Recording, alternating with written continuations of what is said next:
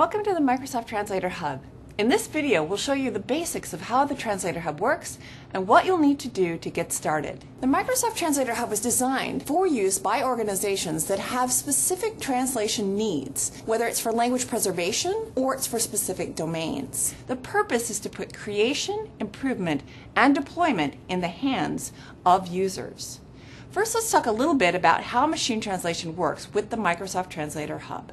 The process for translating from one language to another can be broken down into 4 basic steps: setting up a project, uploading the data, training a system to translate from one language to the other, and finally, deploying the system.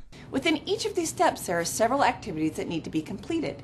Once you've signed in, more detailed instructions are provided, such as how-to tutorial videos to help you along.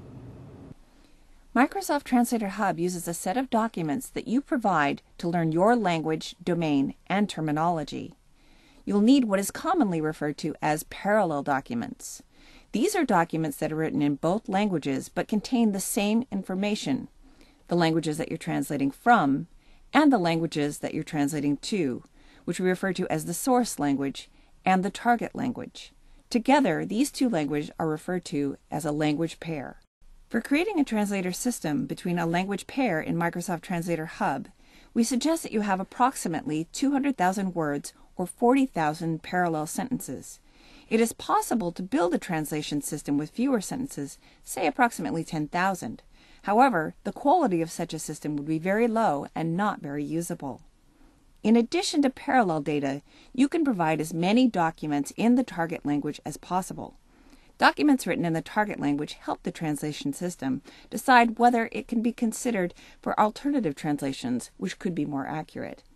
The first step in getting started is to request an invitation to join the Microsoft Translator Hub.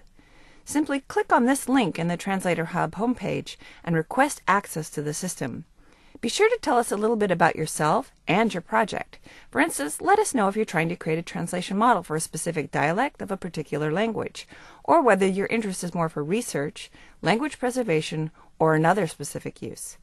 Once your request has been received, we'll send you an invitation code that will allow you to log into the system and get started.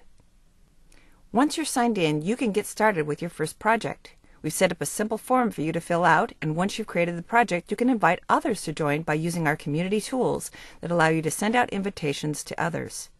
You can invite co-owners to help you manage the projects, and reviewers who will help you review the training and provide suggestions to increase the accuracy of the resulting translations. Community members who are not reviewers can be included by selecting some documents and emailing them links to click on in order to reach the reviewer UI.